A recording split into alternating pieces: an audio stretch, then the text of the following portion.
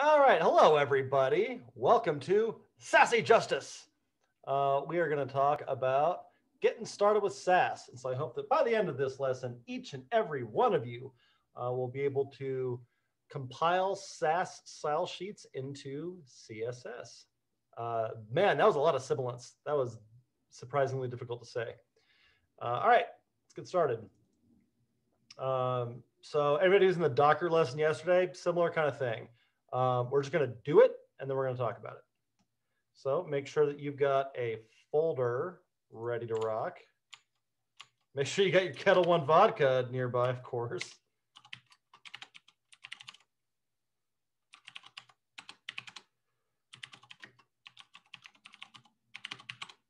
Ah, already exists.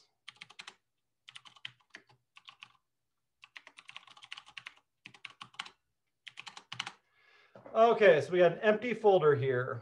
There's a few different ways that you can install Sass. We're going to use the Node one. This does not require that it be a Node project or a backend or anything like that. You can do this with your regular old HTML, CSS, and JavaScript kind of stuff. But you got to have some way of getting Sass onto your system, and Node is probably the easiest way. So we're going to npm init-y, like so. And then we are going to, there's a few different packages. We want Dart Sass. Let's see what, I think it's just Sass. Yep, it is. All right, so we are going to npm install Sass. Just like that, SASS. It's an acronym, stands for Syntactically Awesome Style Sheets. Cool, done.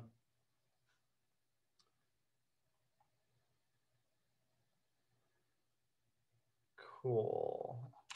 And now we should be able to npx sass help. Yeah, cool.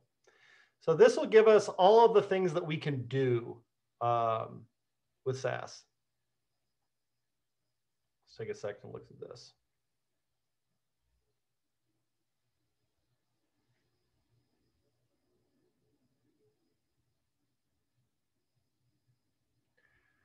There's only a couple of these that we super care about. And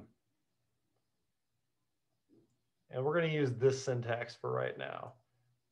We're going to say, run the Sass command, give it an input file, tell it where we want to output. And then this watch option is super helpful also. But if we make a file, we're going to call it app.scss. It's like CSS with an S in front of it. So your folder should look like this. And you should be able to npx, not m, npx sass app.scss app.css, like that. And then you should end up with that CSS, that SCSS file and this CSS file. So take a second to make sure that you can do all of those things before we move on. I was able to do all those things, but I do have some NPM errors at the end. Talk to me. What you got?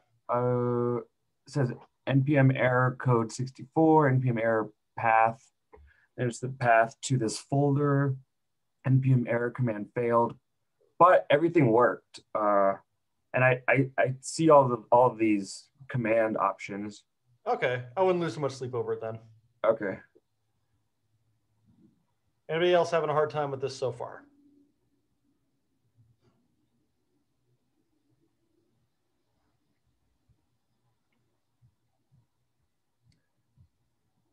Cool. So now what we're going to do, we're going to make an index.html. And why don't you go ahead and open that up in a text editor, and we're just going to put some boilerplate in. You can follow along with me, or I'll throw this in chat too if you want to just copy paste it.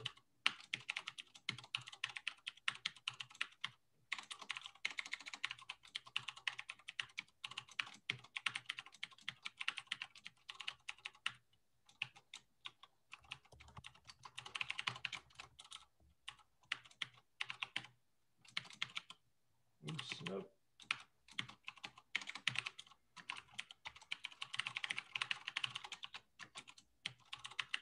Oh no, I just realized that Vim doesn't have the fucking exclamation point and it just does it for you. So you can install it. It's called Vim Snippets. I don't use it, but it doesn't mean you don't have to.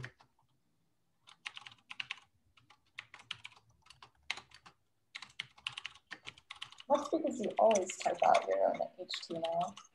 What was that? Don't you always type out your own HTML? Yeah, I pretty much always do.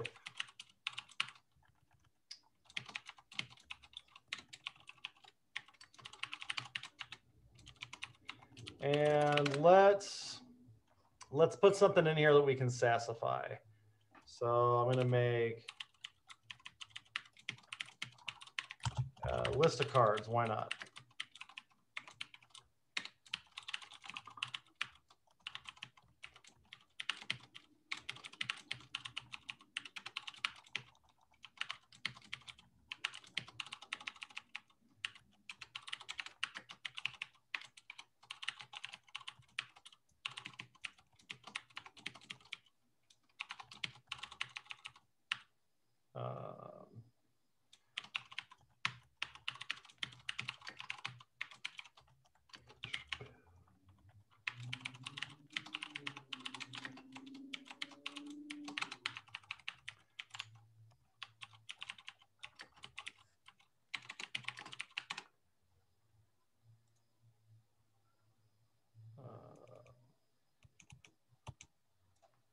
Larry Shab.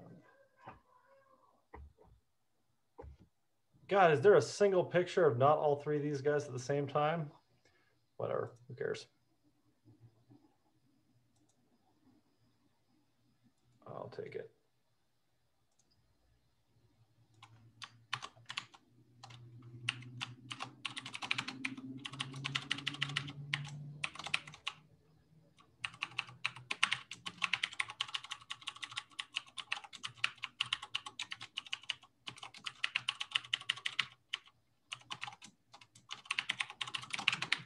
Okay, so just some CSS to work with. As promised, I will paste this in chat if you want to use mine.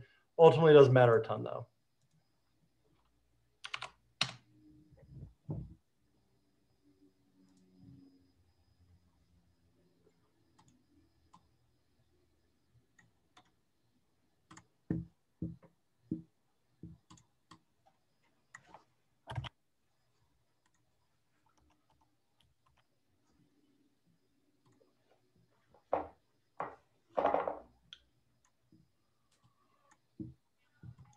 Is there a way to copy and paste it to where it is formatted like that? Shit. I'll put it in the chat for this Zoom link. Thank you. You're very welcome.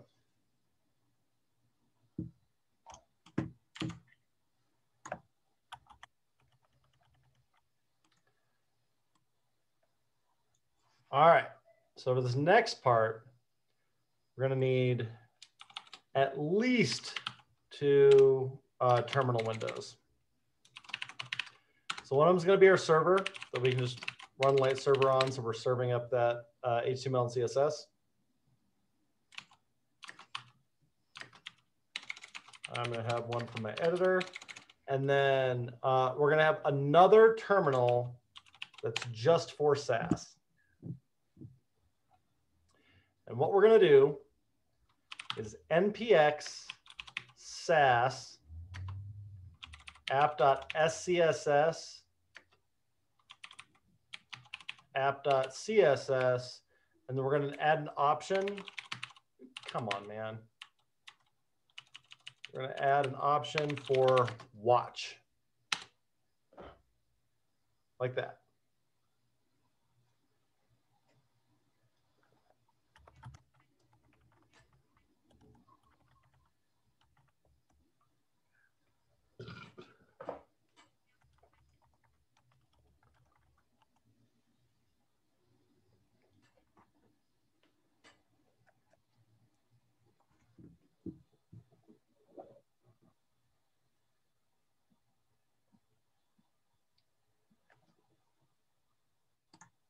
Neat.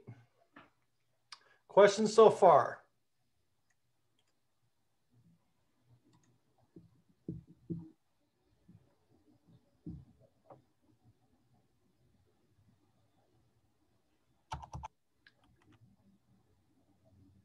Cool. Now, you open up the SCSS file, not the CSS file. Don't touch the CSS file. Open up the SCSS file, and we can, all CSS is valid in this. So you can write regular old CSS all the live long day if you want to. So we could say something like, images are max width 200 pixels. Neat. Now, here's like the first Sass thing that we can do with this. Wouldn't it be cool if I could make that a variable? Why, I can. So I could make a variable called image dash width. So it just starts with a $sign.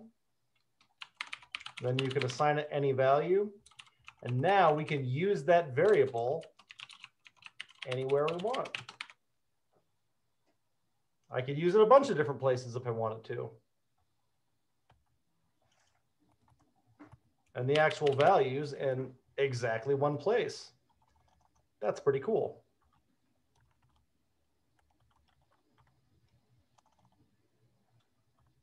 Next cool thing I can do with this. Let's say with those cards, I want to do something like display none, or not display none, list style none. Okay, well, these images are in this cards thing. I don't necessarily want to set this to maybe all of the images, just some of them maybe, just the ones that are in the cards thing. I can put that inside of it like that. So you can nest these selectors. What that is going to turn into is that.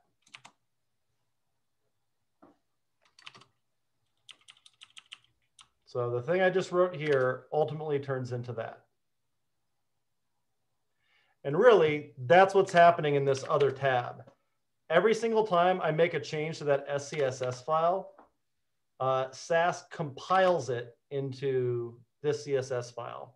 It didn't teach your browser any new tricks. Your browser still only speaks HTML, CSS, and JavaScript, period, the end. There's no other thing that your browser does. However, we can write this other language and have a program turn that into CSS for us. This is the exact same thing that TypeScript does. Your browser doesn't understand TypeScript. You can write TypeScript and have the TypeScript compiler turn your TypeScript into JavaScript so that your browser can run that instead.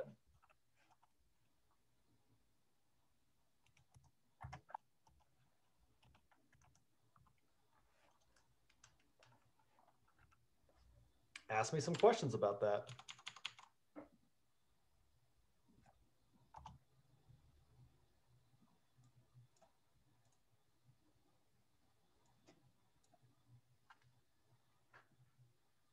So essentially, this is just a fast way to put styling in a lot of spots. Mm-hmm. Sass is actually let's dig in on that a little bit.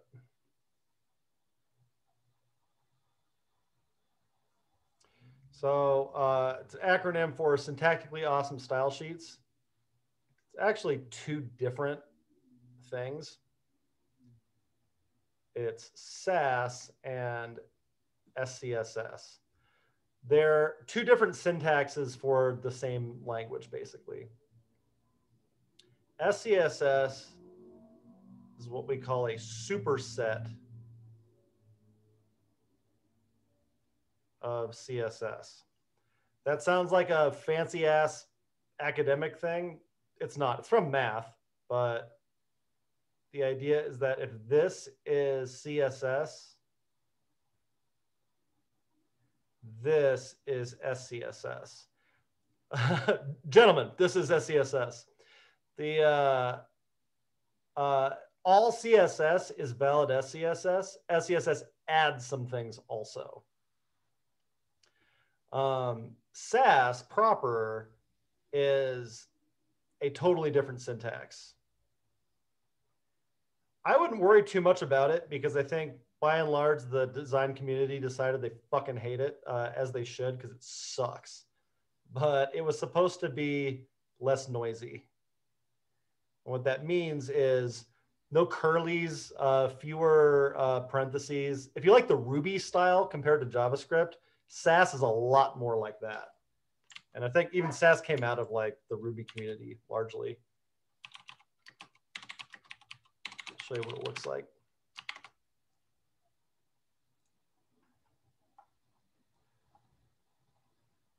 So this is what regular Sass looks like. No semicolons, no curly braces. It mainly figures out what things are supposed to be based on their level of indentation. It's annoying. I think it's really hard to read, harder to type.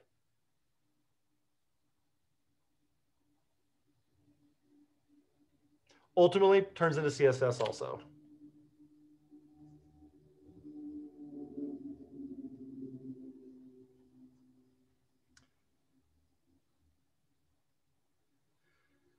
So what are these cool things that it adds? Well, it adds adds variables, adds nesting. Those are the two things we just did. It adds maybe my favorite thing, which is mix-ins. Mix-in is like a set of rules that you can just treat like a variable. So I'll use that a lot for typography. This is a primary heading. It's this color, it's this size, it's this weight, it uses this font face. All of these things together, I'm going to put that in a mix-in, and then everywhere I need to use that, I just include the mix-in. It also has some things that are not in CSS at all, like functions. You can say, it like similar to a mix-in, except you can like pass in variables and stuff. Have it like dynamically generate code for you. Loops.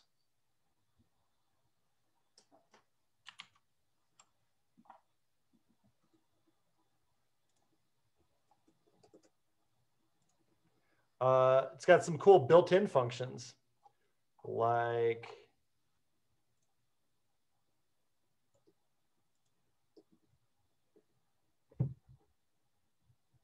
being able to just lighten and darken colors. Make a variable out of the blackness of a color, the blueness of a color. Darken something, get the complement of a color. It turns Sass into, or turns CSS into a little bit more of a programming language. Desaturate, grayscale something. Lighten something. Mix two colors together. Opacify. So we get a whole bunch of cool built-in stuff also. And that's kind of the big idea of it. Ask me some questions.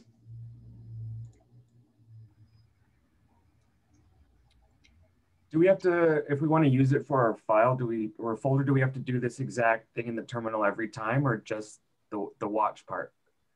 So what you ultimately do is go into that package JSON file and make a script for it.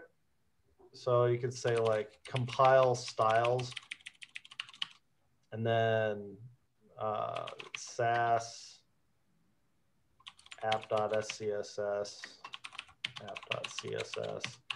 So maybe make one of those and then one for watch that takes in that option. So I'll usually like keep these in scripts like this. And then, yeah, anytime you're building your app, you might do something like, all right, well, I'm also going to make one for serve that runs, that does like a compile styles and something like that. Or you can just do the thing that we just did. Both ways are fine. Okay.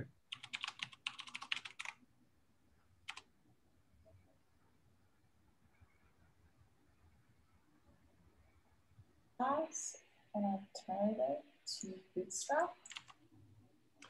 Sass is not an alternative to Bootstrap. In fact, Bootstrap is made out of Sass. One of the ways that Sass works is using a whole bunch of Sass functions under the hood.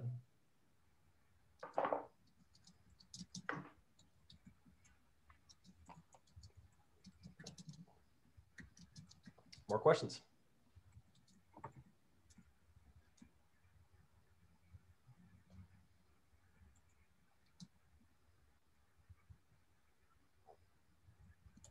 Why would someone choose to, is it just personal preference for choosing whether or not you would want to use Sass or Bootstrap? No. So let's see. There's a really good diagram. Problem with Bootstrap comic. Let's see if I can find the thing I'm looking for.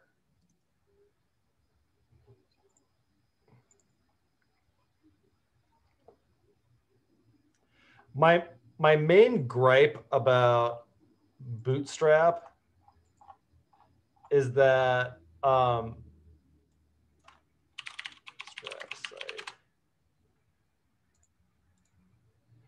every fucking Bootstrap site looks like this. Like all Bootstrap sites look exactly the fucking same. All these are Bootstrap sites. Bootstrap is a Bootstrap site.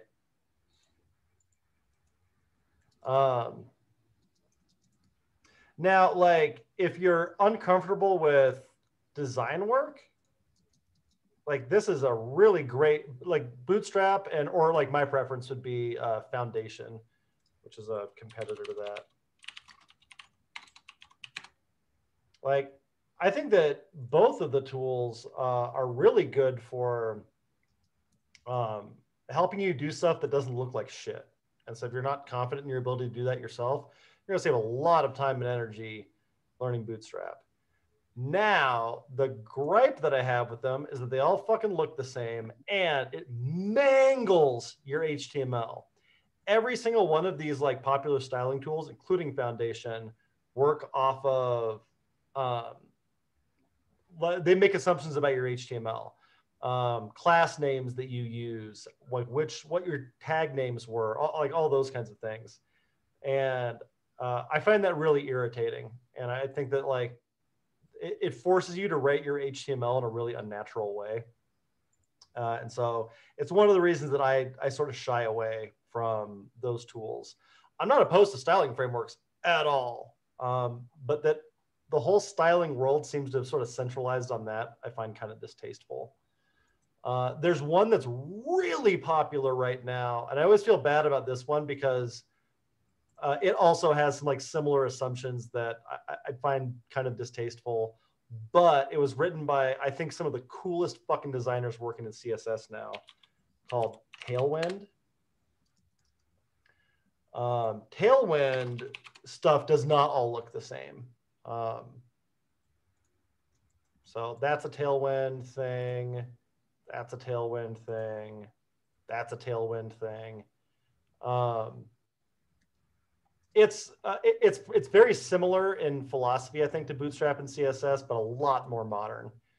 And how it works is these things called utility classes. Bootstrap works the same way. It just gives you a whole like library of these things that you can put on your elements and then it'll make those look like Tailwind. Like as you all know, I'm like pretty hardcore about keeping visual concerns out of HTML. This stuff counts for me. But I would way rather use Tailwind or Bootstrap or whatever than like have a site that looks like shit. And there's a lot you can learn about design from using these tools, because the defaults and stuff that they have in here are not bad.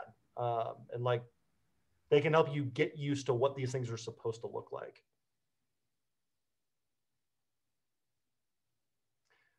But yeah, I love this dude. And I disagree with him about that.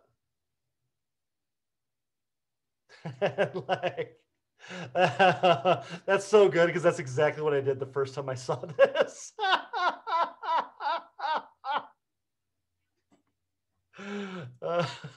And like, for what it's worth, everybody that I know who uses Tailwind fucking loves it.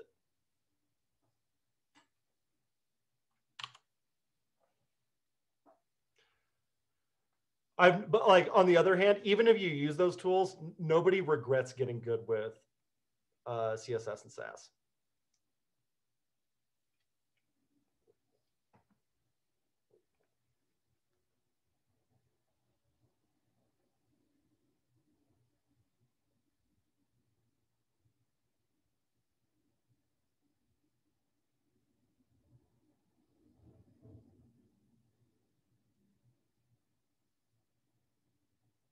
Ask me more questions about Sass.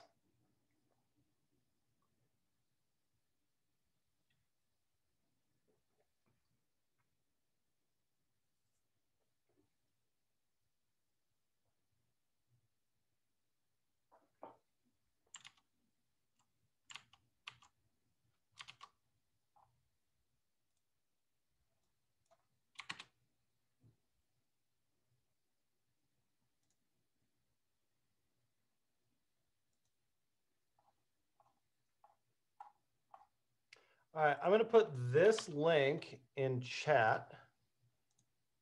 And what I want you to do, let's take like 10 minutes. Pick some of these things and play around with them a little bit on that HTML page. Try making a mix in. Try using variables. See if you can figure out inheritance or these math operators. It's a pretty fine place to get started. Try nesting some selectors. 10 minutes, give it a shot, and then we'll chat a little bit more. Go!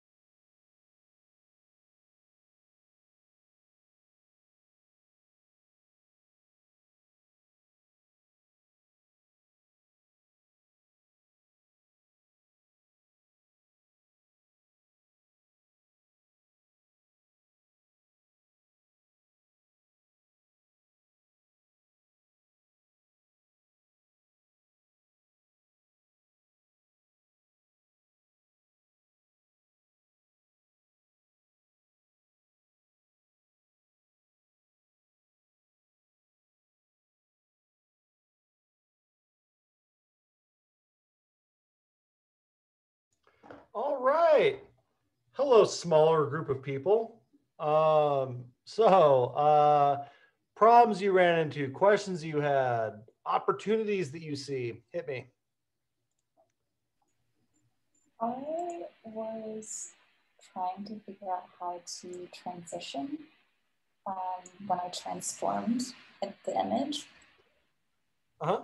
Trying to use a mix-in as well, but I wasn't sure what to change the MS transform to, but I knew that there was a WebKit for transition. All right, so let's take a look.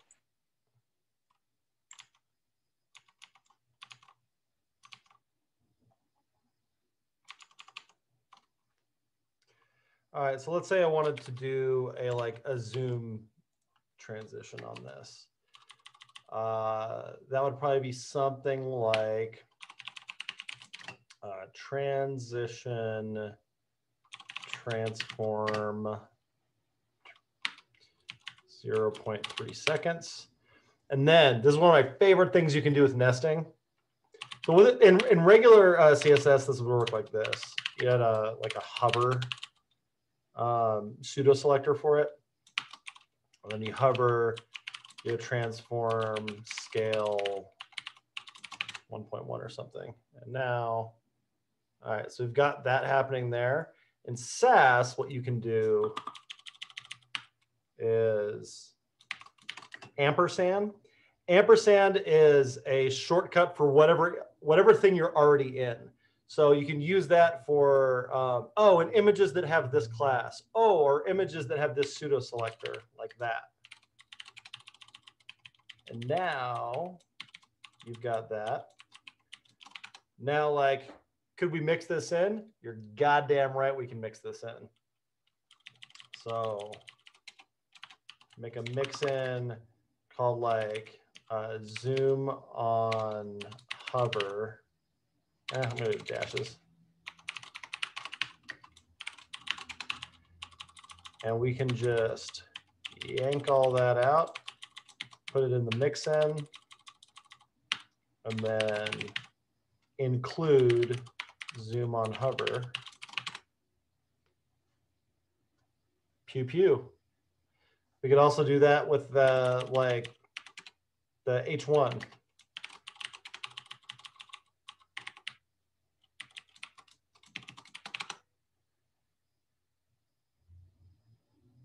You can really just go to town on this shit.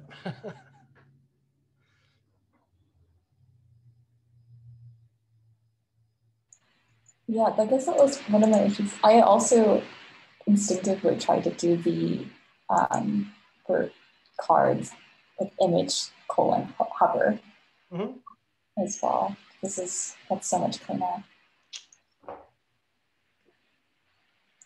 Other questions you guys had about Sass?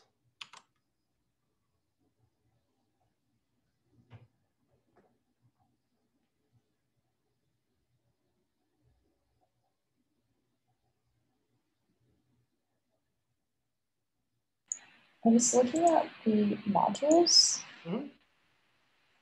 Oh yeah. So let's say I'll show you where what a full Sass project looks like. So this is, I'll shoot. Why don't I do the Firebase site?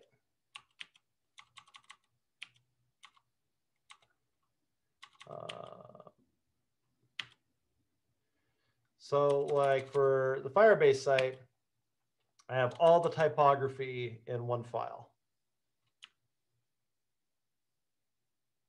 And then I have all the colors in one file. These are all the colors that are on that site. And I have all the sizes that we use. So I have the entire design system for that site is broken out into these modules. And then you can import them in so they can talk to each other. And then in the actual app itself, this is a view app.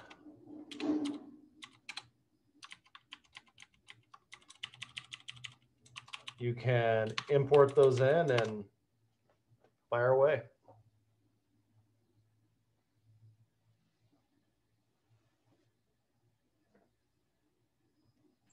So is this I've not used Vue yet. App.vue kind of like the app.js? Mm-hmm. Okay. Yep, very similar idea. Difference is like in Vue, the like JSX-y kind of part of it is split out from the code part of it. So, but yeah, all of this stuff is not so very different than what you do in like an app.js and a Vue file. And then also you carry the styles for a component along with the rest of it also. And that's all you have to do to make something Sass, which is pretty cool too.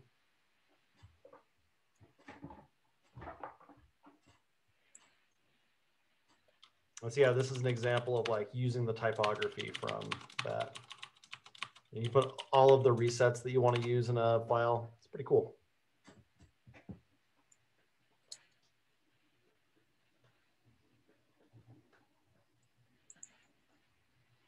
That's awesome. I don't have any other questions. Do you, Katie? Not really, no. All right, awesome. Hopefully this is helpful. Mm-hmm. Go write some code.